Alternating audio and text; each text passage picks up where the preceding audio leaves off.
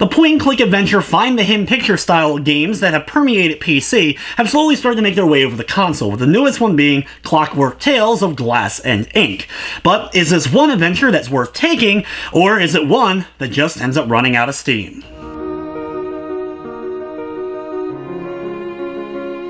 Clockwork Tales of Glass and Ink is very typical for the hidden picture, point-and-click, first-person perspective titles. I do like the theme of this one in particular. The whole steampunk theme with like mechanical birds and blimps and the like is pretty cool and lends itself to a little fun adventure game if you can get into these kind of things. The game's title is actually the name of the main characters as you play as the female protagonist of Glass, trying to find the Professor Ink, who ends up being abducted by a giant robot. The whole story itself, for the most part, is told through these kind of stagnant cutscenes with just like the character model, and they kind of like do a weird zoom feature, like bloat the face up a bit when they're speaking to you. It's a bit weird and a bit jarring, but overall better than some of the other games that I've seen in the same genre. The gameplay is broken up into a few different types, with the main one being inventory style of puzzles, where you find objects and have to take them back to another area, like finding wire cutters, and then going to a place with barbed wire and using the wire cutters to cut it in order to get another object, and go on and so forth. There's the main other types of puzzles, and these are a good variety. You have like sliding block ones where you have to put together pictures, you'll have ones where you have to mess with voltage, color schemes, and doing a little bit of math here and there as well. A lot of these are pretty fun and enjoyable if you're into that puzzle style of gameplay, and then there's the hidden objects, where you get a big picture with lots of objects, and you have to find everything on a list down below, and once you do so and solve it, you'll end up getting one of the objects that are in the puzzle itself.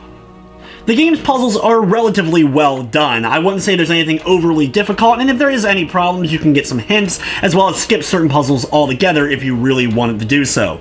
While there is a lot of kind of just clicking around until you find that next object, it is relatively straightforward to get through the game, and it isn't necessarily a very long adventure once you're able to kind of get things going.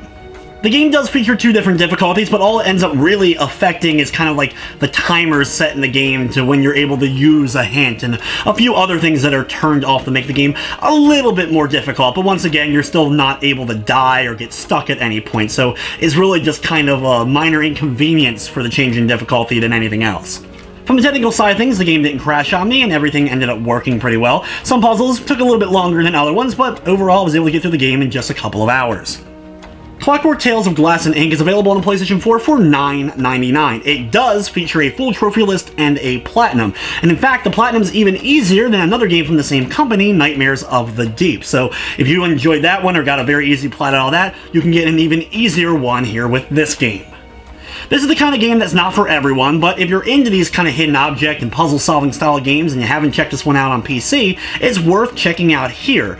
I will say though, for those who aren't really fans of the genre, it doesn't do anything spectacular that's going to make you all of a sudden a huge fan of this type of game. With everything said, I'm going to be giving the game a 6 out of 10. But anyway guys, that's going to wrap up this review. I'd like to thank you for watching, and of course I hope you enjoyed.